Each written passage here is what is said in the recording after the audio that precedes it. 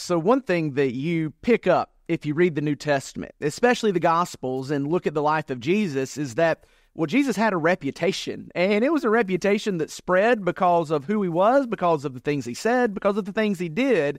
And specifically, one thing we see about Jesus' reputation is that it was a reputation that drew curious sinners in. Seemed like everywhere Jesus went, that he was invited to dinner at houses, that sinners would come to him, that crowds would flock in, and that he would teach. And the truth is that as these sinners drew into Jesus and he talked with them and engaged with them and ate with them, it caused some complaining. It caused some grumbling among the religious elite of the day who had a very hard time with Jesus as a rabbi who would welcome and eat with sinners. And that's really the context of Luke chapter 15, where we find the story of the prodigal son that we've been walking through in this series. Jesus is telling the Pharisees and the scribes a story, really three stories, to help them understand his heart for lostness. This story, this chapter, is really all about lostness. A lost sheep, a lost coin, and two lost sons. And what you see in those stories, what Jesus was really trying to communicate, is that Jesus came to earth, to us, because he had a heart for those who were lost. Matter of fact, in just a few chapters later in Luke's gospel, Jesus is going to say very clearly that the Son of Man has come to seek and to save that which was lost. And so what we need to learn from this story in particular, the story of the prodigal son that we've been talking about, is that lostness looks different for different people, right? That it's not just one lost son, a prodigal son. It's a story of two lost sons, the older brother and the younger brother. And what we've seen so far in the 2 weeks that we've been in this series, we've seen, honestly, I think most of us already knew what lostness looks like in sinners, in those younger brothers, those who have strayed away, those who have chased fleshly desires, those who are far from God. But today, what we're going to do is we're going to look at what lostness looks like in good people, what lostness looks like in very religious people who we see in this story as represented by the older brother. And I know it may seem weird at first to talk about lostness in sinners and in good people, to talk about lostness in the irreligious and the religious, but I think that when you look at this story, we see it because both the younger brother and the older brother have their own way of running away from the Father. This is how author and pastor Tim Keller describes it. He says, Jesus uses the younger and elder brothers to portray the two basic ways that people try to find happiness and fulfillment, the way of moral conformity and the way of self-discovery. Each acts as a lens coloring how you see all of life, or as a paradigm shaping your understanding of everything. Each is a way of finding personal significance and worth, of addressing the ills of the world, and of determining right from wrong. So I think Keller does a good job of saying, look, there are older and younger brothers all among us, those who are after autonomy and self-discovery and desire and pleasure, and those who are after moral conformity and will see control. See, younger brothers use rebellion and immorality to get what they want from life and ultimately from the Father, but the older brothers use morality and obedience to get what they want from the Father and ultimately from life. And I think we're going to see that here in this story as we really narrow the focus to end this series on the lost older brother. So if you got your Bibles open to Luke 15, read with me if you would. The last part of this amazing story, starting in verse 25, where the older brother enters back into the picture. We read in verse 25, it says, "Now his older son was in the field, and as he came near the house, he heard music and dancing. So he summoned one of the servants, questioning what these things meant. 'Your brother's here,' he told him, 'and your father has slaughtered the fattened calf because he's back to him safe and sound.' And then he became angry and didn't want to go in. So his father came out and pleaded with him.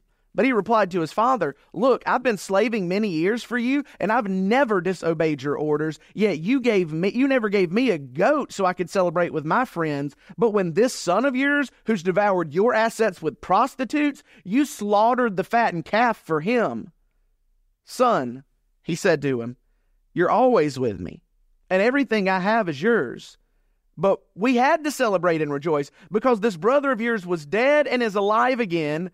He was lost and is found."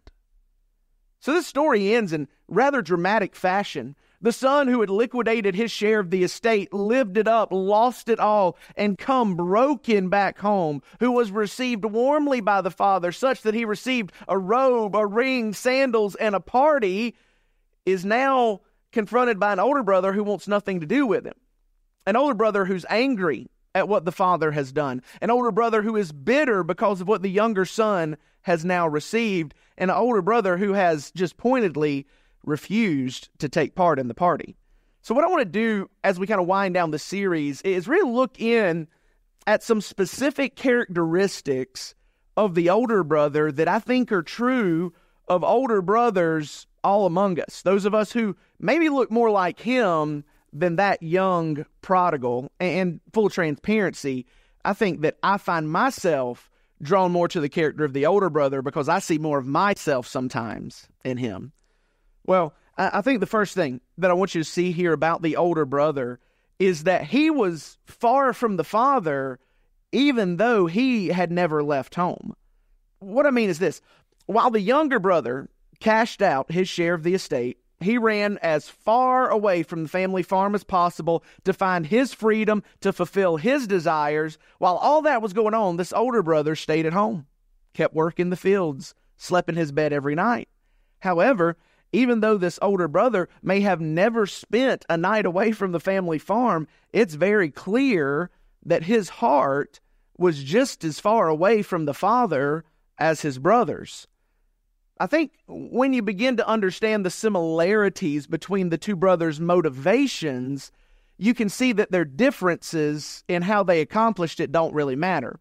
What I mean is this, is that the hearts of these two brothers were very similar. Both of these brothers resented the father's authority and control over their life, and both of them started looking for ways to get out from under it. They each wanted to be in their own position of power, their own position of control, their own position of authority, so that they could tell the father what to do. So each one really, in very real ways, rebelled against the authority of the father in their life. Now, the way they did that was different. The younger brother did that by being very bad and running away from home, but the older brother rebelled by being very good and obedient and never leaving home. Both were far from his heart, and both were lost. So I think we need to understand what Jesus is saying. Again, this is Pastor Keller. He says, do you realize then what Jesus is teaching? Neither son loved the father for himself. They were both using the father for their own self-centered ends rather than loving, enjoying, and serving him for his own sake. He goes on to say, this means that you can rebel against God and be alienated from him either by breaking the rules or by keeping them all diligently. Now, that fact, that ought to rock our world. The idea that there are many people in church today living good, moral lives, but they're doing so not out of a true love for the Father, but out of a desire to control the Father and to milk him for his blessings, which ultimately are all they really care about. They use their obedience to try to control the Father. And it's that is the next marker of the older brother. It's that sense of entitlement and earning through obedience. I mean, when we read the story carefully, it's right there in the story for us, isn't it? When the father comes out of the party to plead with the older brother to go back in, the older brother flat out refuses, and he gives the reason why. He tells the father, look, I'm not going in. Why? Because I've never disobeyed you. I'm not going to go celebrate with you because I've always done the right thing. I'm not going to go and follow your heart to my brother because I haven't done anything wrong. So hear me. The older brother is not standing opposed to the father in spite of his goodness.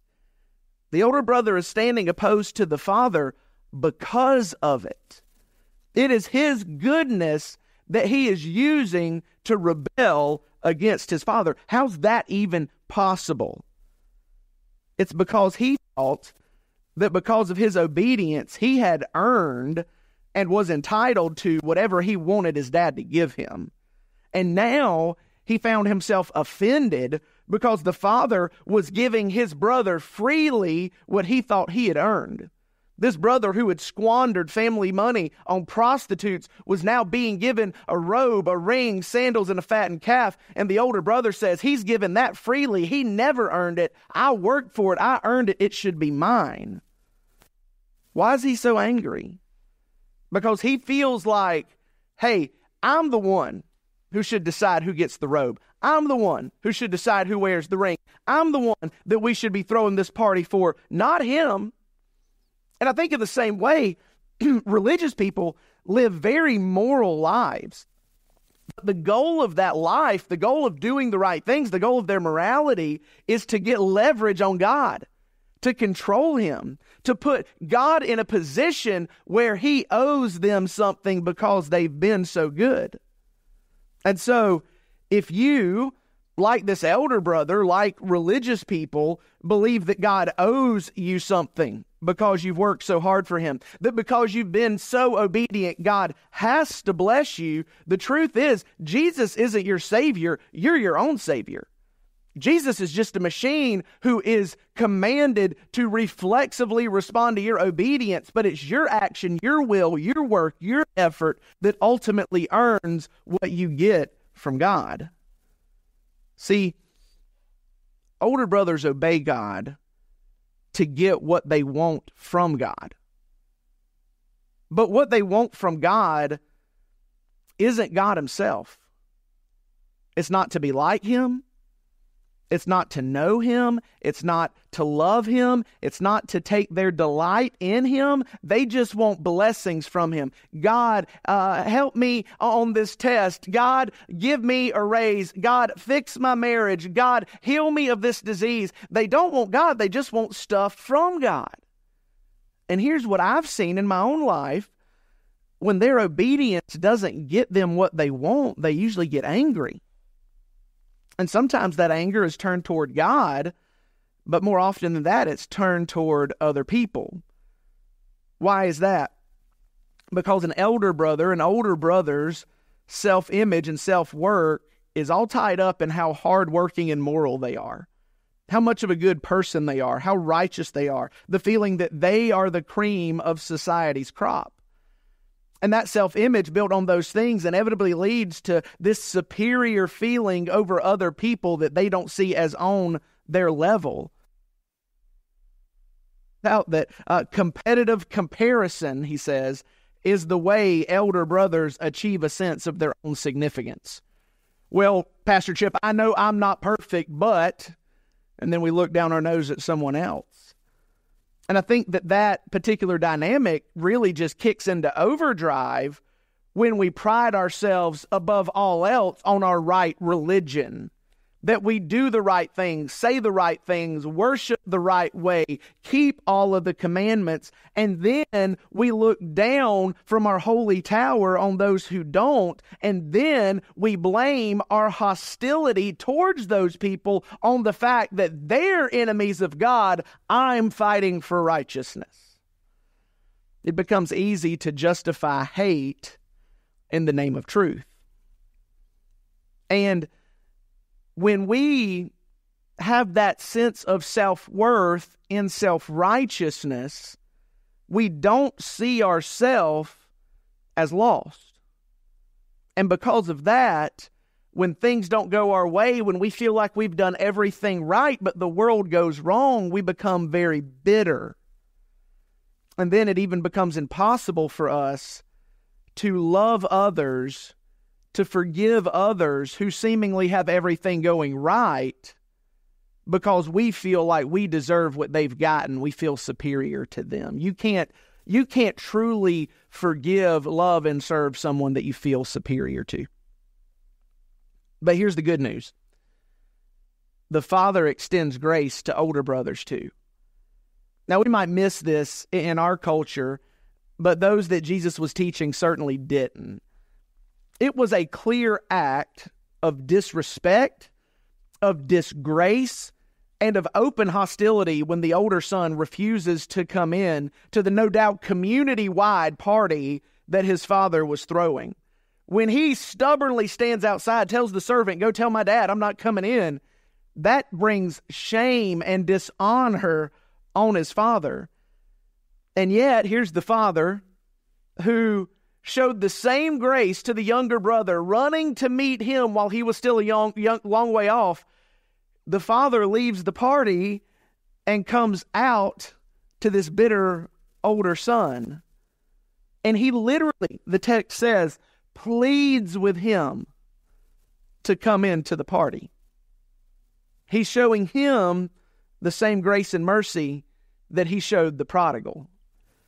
And I think this is where it's important for us to remember that though the characters in this story, the characters in this parable are fictional, they're made up by Jesus to tell this fictional story. The people that are standing around Jesus, listening to him tell this story, they were very real. And so what Jesus was doing here, Jesus was appealing to the same people who would in due time plot and scheme to see him crucified on a Roman cross. He was appealing to them to set aside their pride and their self-righteousness, to see the Father's heart and to come to him. This was Jesus going outside to the Pharisees and saying, "You're just as lost as these sinners, but I love you too."